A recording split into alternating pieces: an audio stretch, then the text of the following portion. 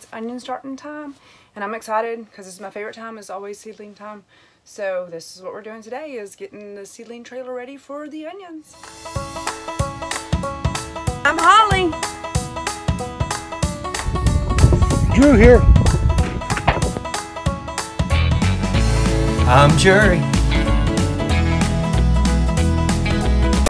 The good thing about having a heater in a trailer means that you can start even earlier, so you're not freezing. The farm. Drew's strays. All your strays. I love them. Look at that new black and white. We buy cat food for cats we don't have. Right now we're doing probably one of the most annoying things you could do. That's changing bulbs from the regular to the LED. And these lights that they sell you, don't order these, y'all. Inside they both got to match up, and you can hear when you twist them, they just don't work right. They just... But they are the best lights. I guess if you need all this stuff, I mean, best lights. They are the best lights. It's a process to do seedlings, isn't it? Oh yeah.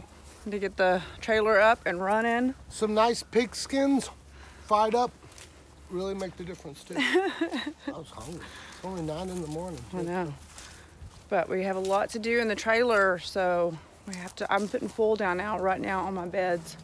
And then we got to hang new lights. And then that's what we were doing, was working on that other light earlier when Drew cut his finger.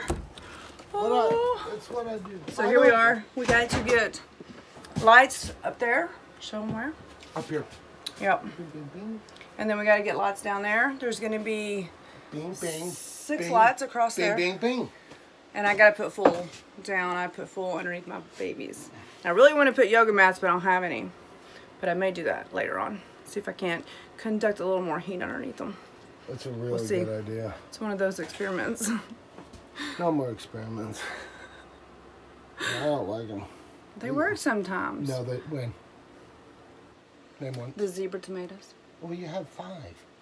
But that's the heat. You can't blame the heat for it. I blame the experiment. We don't need You and the water Hey, issue we need as well. No. So you can't really. Yeah, you can't really. Yeah, you know, they took up extenuating They circumstances. took up 6 of our spaces, maybe even more. We ain't doing that. We're doing the regular potatoes. We got our coffee. We're on coffee break. I'm a contractor. I mean, I know when it breaks in and all that. I get the longest break because I cut my finger. Oh my goodness. Show them your finger. Oh, it ain't shit. Show But, hey, just to let everybody know, we got a gigantic little solar system going. We've had it for about a year or so.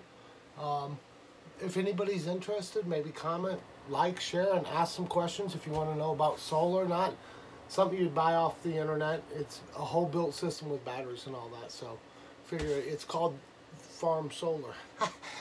See, I did that. You know, speaking of solar, that's what I had. That's all I had. We're going to be turning these lights on, so stay tuned. I know. This is just how we do things here on the farm. So we've got our full down. I did that my very first year that I actually did the true farm, and it worked really well. So I'm going to try it again. But so we measured these out every 10 inches, right? Look how good Drew did. Give me another one.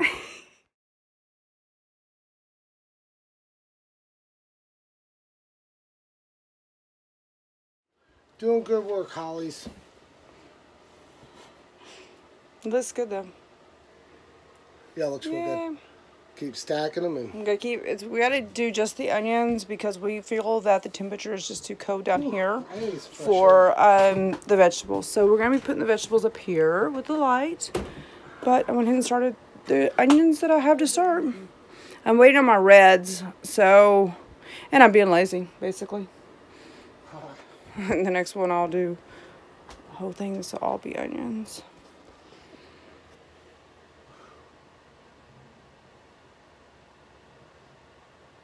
Good. Today I decided that I'm gonna go around the farm and I'm gonna pick up all the limbs and the stuff that we tore up from the beds. So we have all this stuff, this tarp stuff to pick up, or fabric to pick up. to get rid of. So we're reusing fabric this year. I mean, we're not reusing fabric. We just don't do that. We just bite the bullet and buy more. We have a lot of sprinklers, so we're going to be using sprinklers this next year because of the water issue. We are no longer going to be doing soakers. You got to know the ratio of what your plants need versus the water load that you're putting forth, and so we didn't know that, so we're going with sprinklers. Sprinklers shall be fun. So let's go pick up.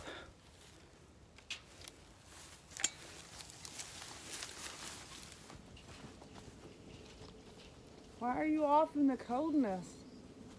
Cold, no Drew, cold. No, it's when I got the suit on, there's no cold.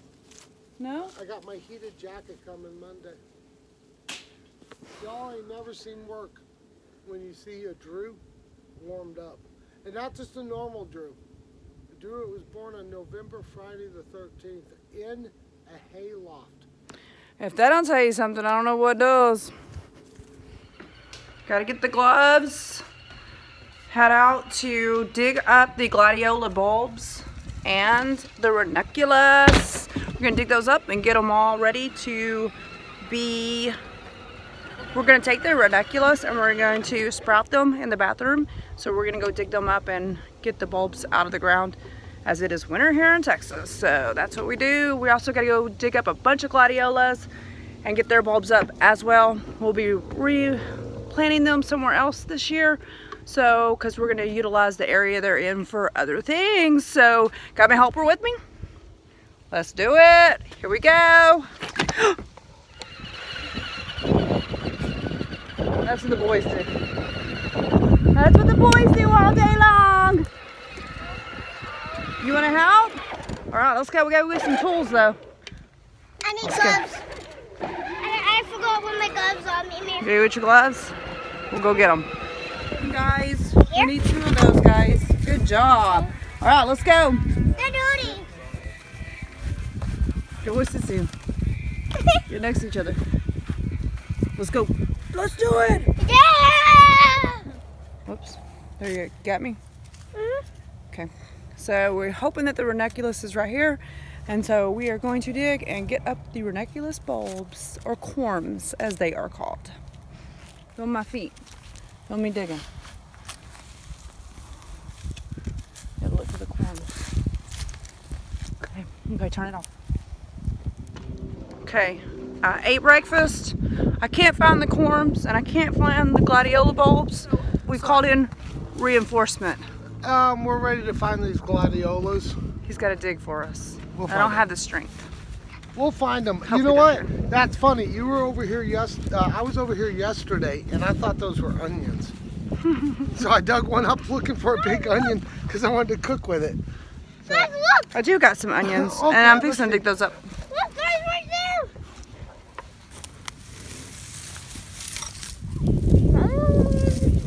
what is this?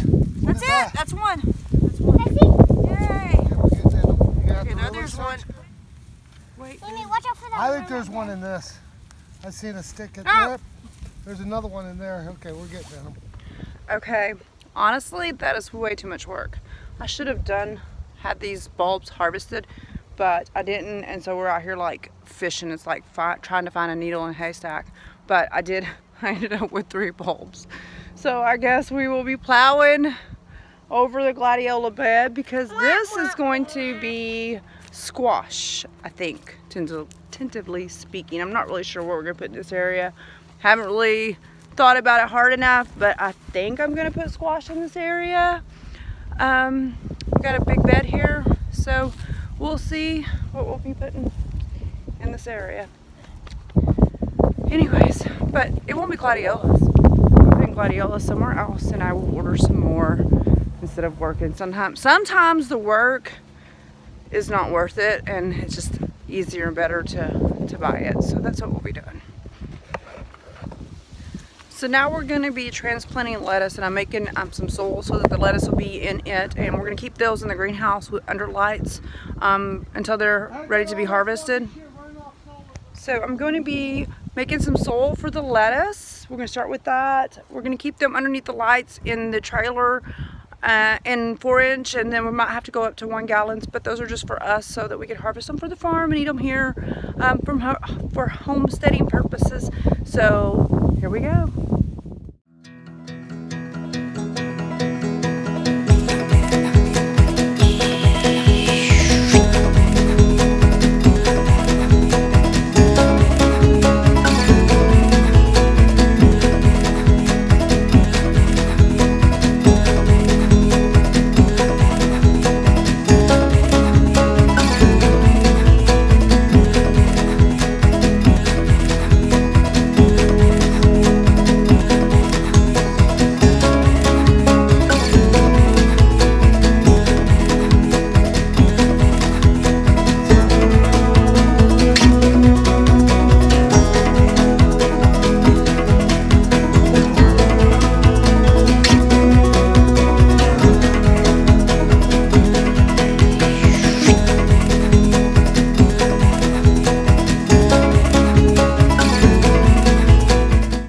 Have the best helper in the world. Emery, look up so they can see you. Your face is so dirty. She knows how to put the things together. I'll be over here working. I'll turn around. She'll have her new flat and new 4x4 inches. And she's a goer. She's good at that stuff.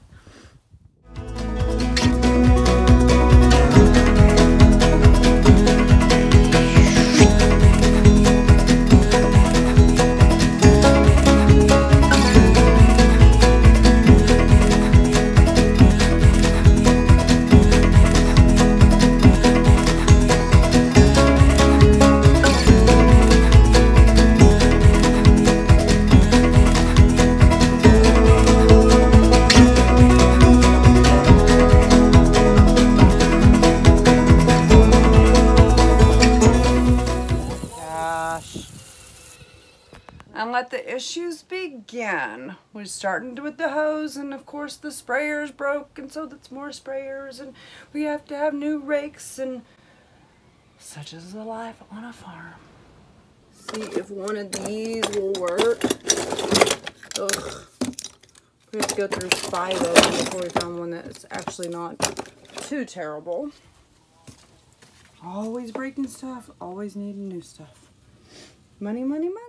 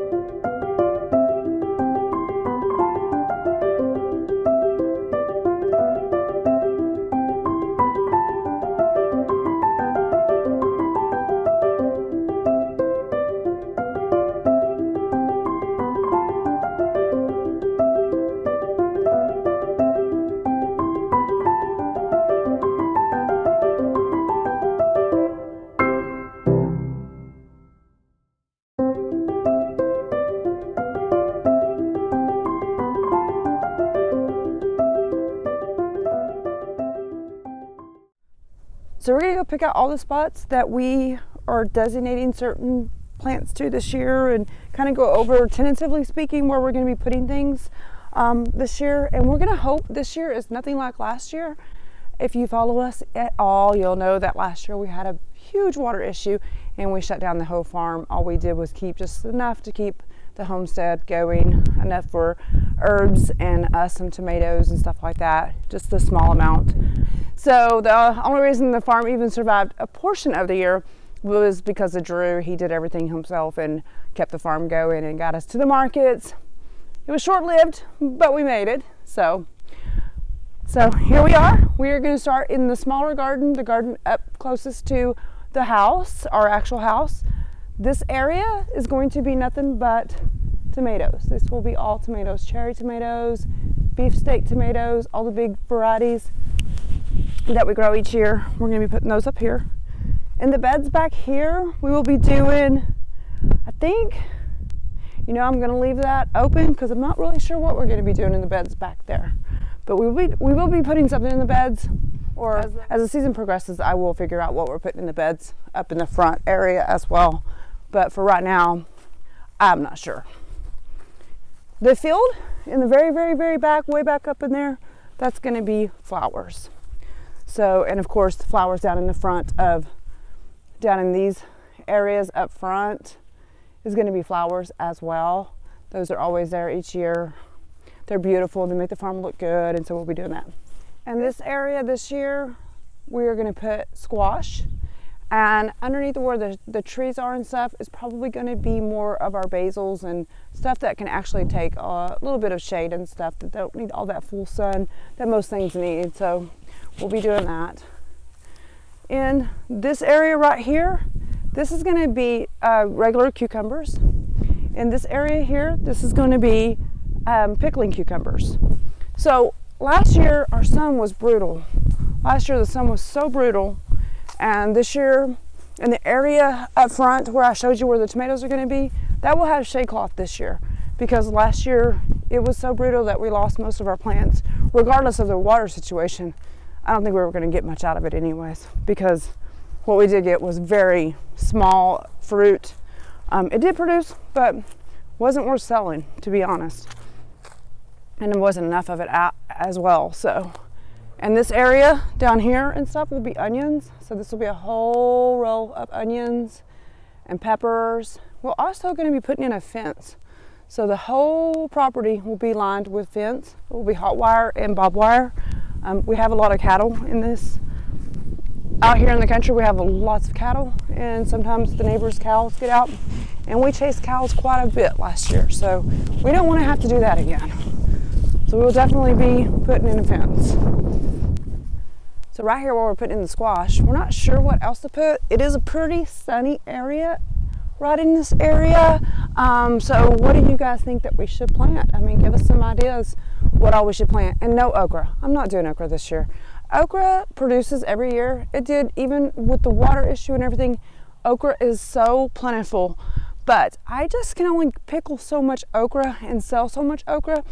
Okra, when you pick it, you have to take it to the market within like 2 days, 2 to 3 days. It starts turning brown and just ugly. It still tastes good and stuff, but nobody wants to buy it like that. And if you don't pick it every single day, it grows so fast that by the time 2 or 3 days, it's overgrown. So you literally have to pick it every single day, and it just becomes such a hassle for me to be out here picking it every day. It actually burns me out from the garden because I work a full-time job. So I work a full-time job, and after work I come out here and I farm, and on the weekends I farm, and after hours I farm, and during the summer we farm till 10, 11 o'clock at night. We have to have lights that light up our farm so that we can farm at night, because we both have full-time jobs. My husband's a contractor and I'm a nurse, so that's what we do in our real life. I'm hoping to retire in a few years, and so this is what we want to do, is to farm. And so hopefully with us me retiring in a few years, we'll be able to farm. That is my goal. Right here, all the way from this area, all the way down to the road, all the way over there to the fence. This whole area, it's very long, camera may not do it justice, but it's a very large area, will be garlic. So that's what we'll be planting right here this year, is garlic. And we already have it starting to get ready to be put into the ground. So been harvesting the cloves and getting them ready to be planted. I don't show this area very often, but back here in this, by this solar system, because we have a solar system that runs our home, we have grapevines. All the way down through here is grapevines, all the way out to that fence back there. So these are all of our grapevines. I will show you our raspberry vines as well. Beds. Again, I would take someone's opinion or suggestions of what we should plant in the front beds. I would like them to be pretty most of the year. So we might do marigolds. I like those. They're pretty. They smell good. Some people don't like the smell. I love the smell. So we'll see. right here, all the way down. If you look, you'll see, I don't know if the camera will catch it, but there's these, and there's actually been wood ones, but this whole, do you do that? This whole line right here is raspberries. So they're dormant right now, but hopefully they'll come back and come back very fruitful. Let's hope. Okay, so here we are. We are up here in the field. And this year, this whole entire field, and it is ginormous. It's a whole acre. Here, it goes all the way up here, all the way back. We have a house sitting right here. It's my daughter's. But the field itself is a blank slate. In the very back there, we will have chickens. We're going to be doing a bunch of farm-raised eggs at the market. So that's one of our goals. But mostly the field is for flowers. The year that I did most of my flowers up here, it produced a tremendous amount of flowers and just gorgeous. Last year we did most of our flowers down in the very front bed, and it did okay, but like I say, we had that brutal heat and the water, so there's no really comparison, and no, we can't really weigh it against anything because we had so many obstacles. So I'm hoping that this year we'll be able to put the flowers out here, and that they'll do just like they did the first year and be just plentiful and beautiful. Let's just hope for that. Basically, that's all you can do. So, but that's what we're up to here on the farm, and we hope that you guys join us, and I hope you enjoy our films, and hopefully we can teach you some stuff. I mean, we're still learning ourselves, but you never know, and I can always appreciate suggestions and help.